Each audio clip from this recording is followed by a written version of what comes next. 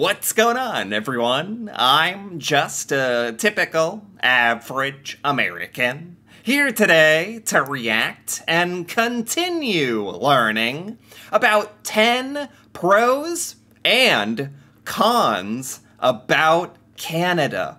Part 2. If you haven't seen Part 1, feel free to go check that out first, or stay here in Part 2. That's perfectly fine as well. But in Part 1, I started learning about some of the best and worst things about living in Canada, which I really enjoyed hearing about. Not just some of the greatest compliments of what life is like in Canada, but also some criticisms as well. It made for a very, very interesting discussion. And I mean, these are things that you really only think about, usually, if you are Canadian. So this has been really interesting for me as an American to think about some of these things about Canada and kind of give my American perspective on it, and I guess compare some of these Canadian things to America. So that's been quite fun for me. So I'm excited to continue and finish up this video with 5 more pros and cons about Canada. So with that all being said, let's take a look. Houses are big. This is something else that I took for granted. In North America, houses are usually 3 floors. There's the ground floor. Wait. Oh my gosh. Okay, he said something interesting here. He's like, Canada, houses are big, which I didn't know. I have no frame of reference for what house sizes are like in Canada. Are they big? But then he said North America. So are we talking about Canada here, or is this like all of North America? Because I gotta say, on average, I think houses are pretty, like, big in America too. Like, I don't know. I'm not sure what the rest of the world is like, but I think American houses are pretty standard, pretty typical of what you think of as a house. Or I just can't help but wonder now, are Canadian houses, like, actually a bit bigger on average? Is that what we're saying? The second floor and a basement which goes underground. They also typically have a garage and a backyard. Is this true? Well, you know, this would really depend on where you live, right? And if there's a lot of space, maybe that's why houses are big in Canada. Canada is big. You heard it here first. Canada is really big, lots of space, right? So, lots of room to make bigger houses? He said that Canadian houses have basements. There's a lot of American houses that have basements, but I've also lived in areas where it's very, very rare to have a basement. Like, it's kind of strange, actually. So, are basements common in Canada? This is interesting. I've never thought about, like, houses in Canada. I always figured they were probably pretty similar to houses in America. Now the con is houses are expensive. In Toronto, an average house will cost $828,000. What? Huh? What? Where did he say? Did he say in, I think he said in Toronto. So, okay, I guess that makes more sense. Like, I've heard of houses in Hawaii, really, like, beautiful destination place to live in America. Hawaii, or, you know, like LA or New York. I think houses can be like $1 million, but this just still shocks me to see it. 800,000. How does anybody, like, afford that? How do you... I guess there's people out there who can, or I don't know. It's kind of mind-boggling.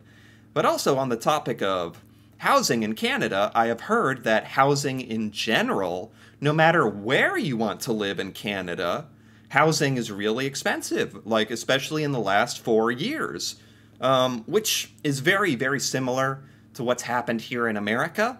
Bit of a housing bubble, we say, that we're in, although this bubble only seems to go up. It never pops. Everyone's waiting for housing prices to crash and interest rates to go down, but it never seems to happen, so we are just left with crazy expensive housing. in America. I think it's worse in Canada, from what I understand. Which is pretty incredible. I don't know. I think there's an entire generation of people, I don't know, like let's say 30 and under, maybe 40 and under, who are really, really struggling to get their first house, which used to be kind of taken for granted, certainly here in America. Absolutely taken for granted that you'd grow up, get a job, maybe have a family, and get a house. That's not necessarily true anymore, and this is why 828,000 Canadian dollars. My God.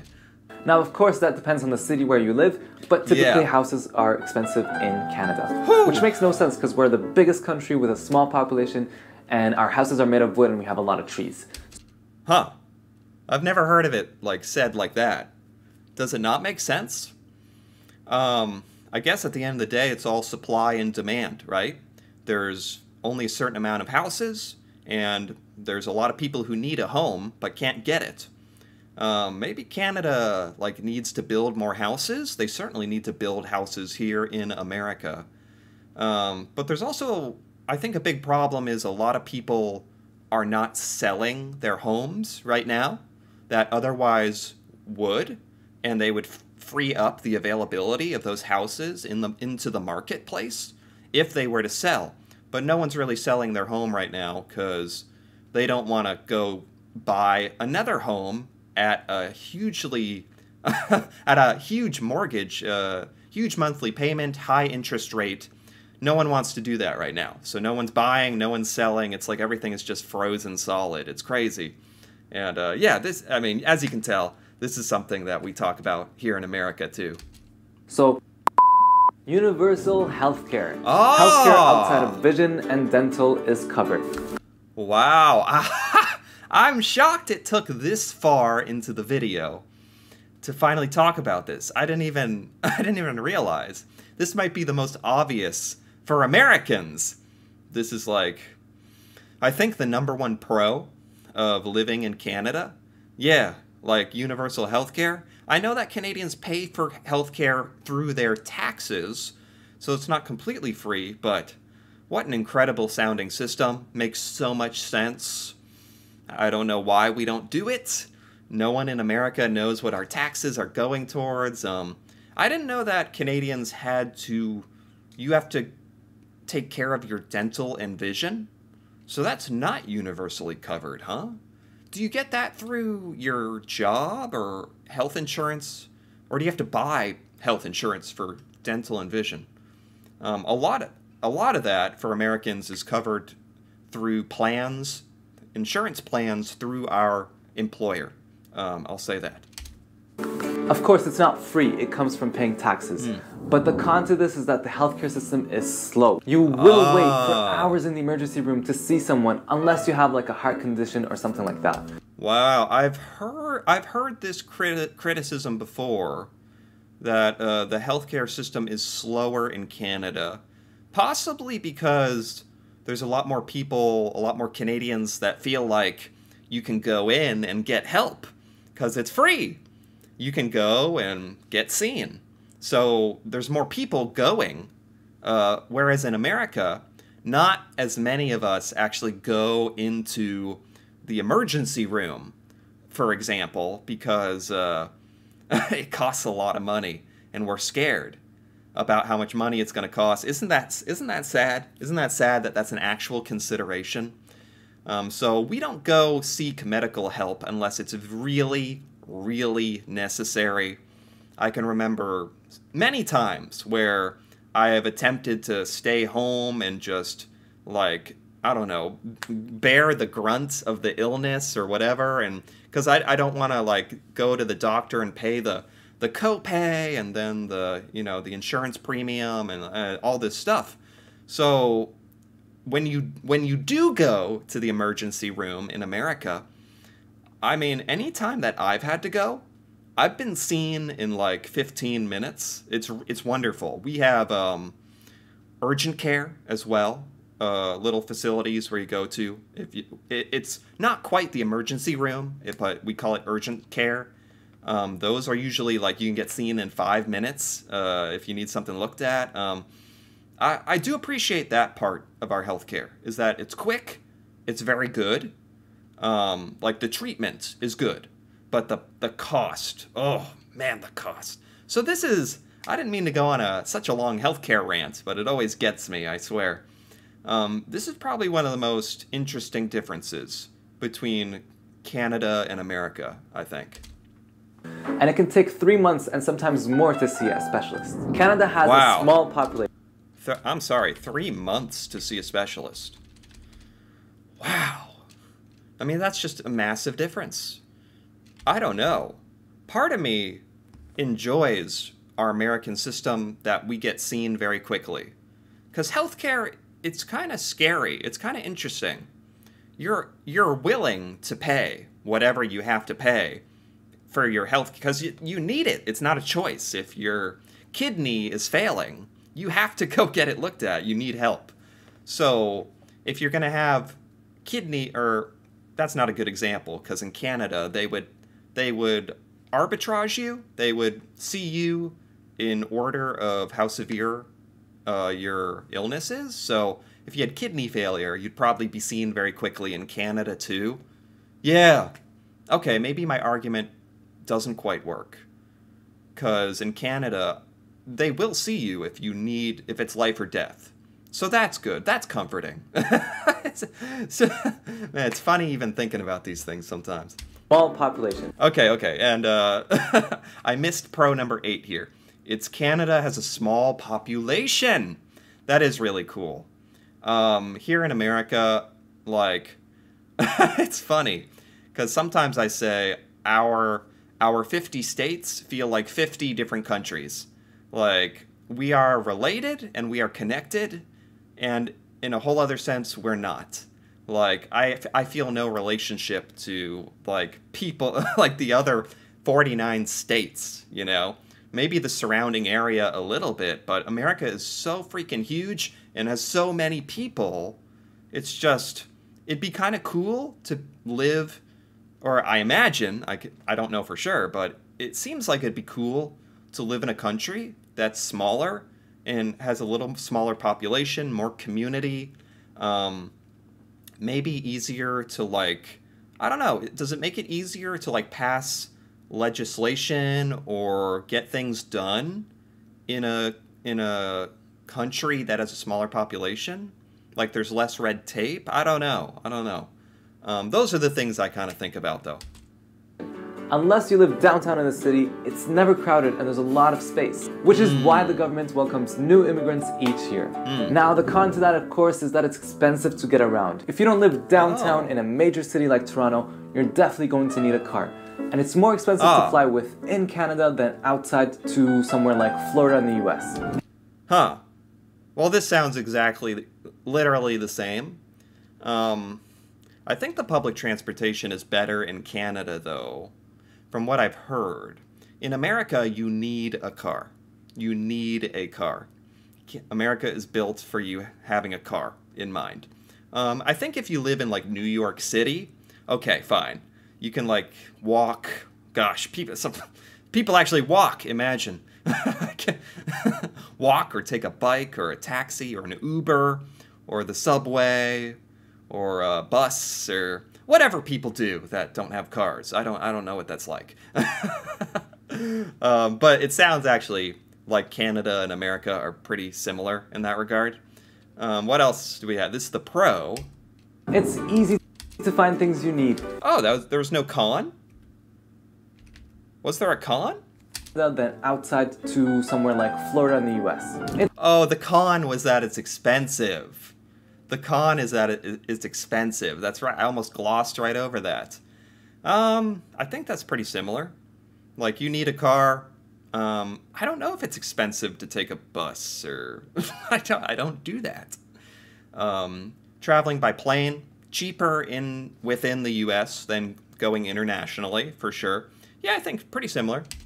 It's easy to find things you need. If you want to go grocery shopping, you can go to Walmart. If you want a coffee, you can go to Tim Hortons. And if you need a pharmacy, you can go to Shoppers Drug Mart. Shoppers Drug Mart? What is Shoppers Drug Mart? Is that like? Is it a drugstore? Is it like CVS or Walgreens? It's funny to me to have Drug Mart in the name, because we don't. I guess we have Walmart. We don't have Tim Hortons. Anyway, the point is, sorry, Shoppers Drug Mart really threw me for a loop here. We don't have that. If you're living in United States or Canada, I think you have access to a lot of stuff. This is more for if you live in another country, I think, like somewhere, I don't know, some other country where you don't have as much access to these types of stores. But in Canada and America, like, yeah, we got access to a lot. We are living in very privileged positions to be in Canada or America. We got Walmart. In Canada, you got Tim Hortons, which I've heard mixed reviews on, but overall positive. Shoppers Drug Mart. We have like Walmart, maybe a Meijer, maybe a Piggly Wiggly, a CVS or a Walgreens, or there's a lot of different types of shopping places in America, actually. And wherever you travel in Canada, you'll find these exact same stores. Oh, I think that's a little different, because in America, like, you will find different grocery stores, chains, different grocery store chains all over the United States. There's not just one. So maybe although you will find Walmart. You'll find Walmart everywhere, but other grocery stores change depending on the region you're in the United States. In Canada, sounds like it's a little more streamlined. What are the Canadian grocery stores? I learned about this a while ago. Like Loblaws? Like, is Loblaws everywhere, I imagine? This is also a big con, because these are big corporations and very hard to compete with. I love the charm of restaurants and stores in places like Europe, where every store is a small pop-and-mom shop. They're different. You see people inside drinking coffee or having tea, and there's a charm to it. We don't really have that here. Yeah. There's not a lot of mom and pop shops in the United States either. That's a good point, but I think that's similar between Canada and America. Nature in Canada is absolutely gorgeous. Ah, wow, it took this long to get to this point as well. The nature in Canada is gorgeous. This is such a fantastic one. I'm so glad he said this, because this is something that most Americans have no idea about. No idea. I've seen quite a few beautiful examples of Canadian nature in different YouTube videos. I had no idea. No idea. I always thought of Canada as like, well, cold, like a cold winter, barren wasteland. Really, I don't know why. Like, I really don't know why. That's such a strange stereotype. So imagine my surprise when it's like, no, Canada has like beaches. It has like forests and like prairies and mountains and beautiful like lakes and rivers, and Canada is beautiful and filled with nature and very diverse nature. And I'm glad I know that now, I gotta admit. It took me a while, but most Americans don't really know. It's kind of sad. Canada is home to places that you can describe as heaven on earth, like Banff and Lake Louise. But you don't have to travel to Alberta to find beautiful nature. Canada has endless trails. Alberta. I've heard a lot of good things about British Columbia as well. Is that true? Mountains, lakes, and animals, which is something that I appreciate because I love going on long jogs in nature. There's really no con to this. I hope this video gets... There's no con to this. True.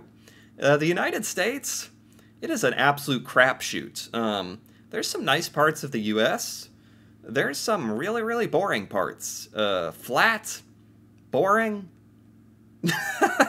Some of the U.S. is kind of cool, or if you live on the coast, or maybe that's kind of like how Canada is. I'm not really sure. Are there cool parts of Canada and boring parts? Like, that's how it is here in America, for sure.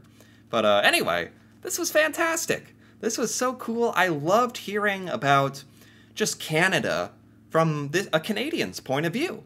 And not just good stuff, but bad stuff as well. I think that's really worth talking about. And it's a lot of things I've never heard about or discussed before, which I really enjoyed. And comparing Canada to America is really interesting for me. This video is by Nos Alive. I got to give it a like, because I really did like this. That was really insightful, and it brought up some really interesting discussion, actually. So anyway, if you enjoyed this as well, feel free to give this video a like or leave a comment with your thoughts on pros and cons of Canada, or any of the good or bad things we talked about here in this video. Your thoughts on that. As a Canadian, that'd be amazing to hear about. If you're interested in more videos like this, me reacting to Canada and Canadian culture, feel free to subscribe for more. And until then, thanks for watching, and see you next time.